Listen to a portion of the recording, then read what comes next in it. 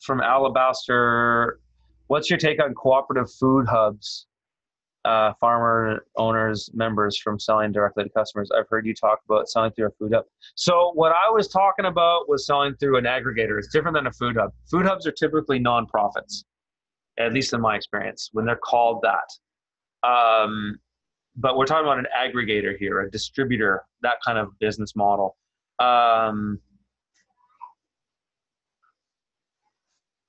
They're restricting its farmers.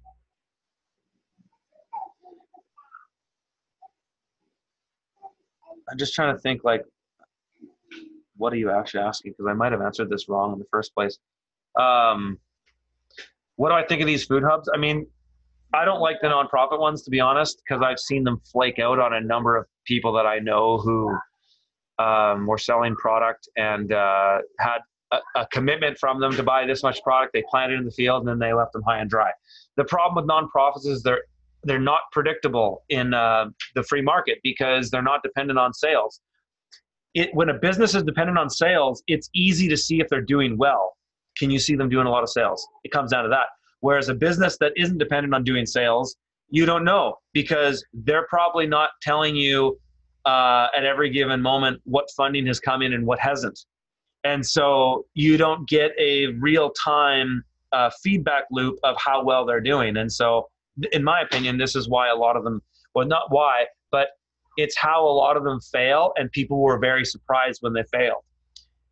Whereas if a business is failing, you're seeing it happen in real time because they're not doing well. They're closing more often. They can't hold staff.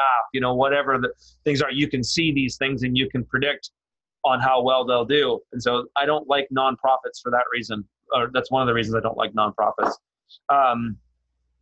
And some of them require to just do only wholesale to them. Some of them do, but I would never sell to a business that did that. That sucks. If somebody's going to make that demand on you.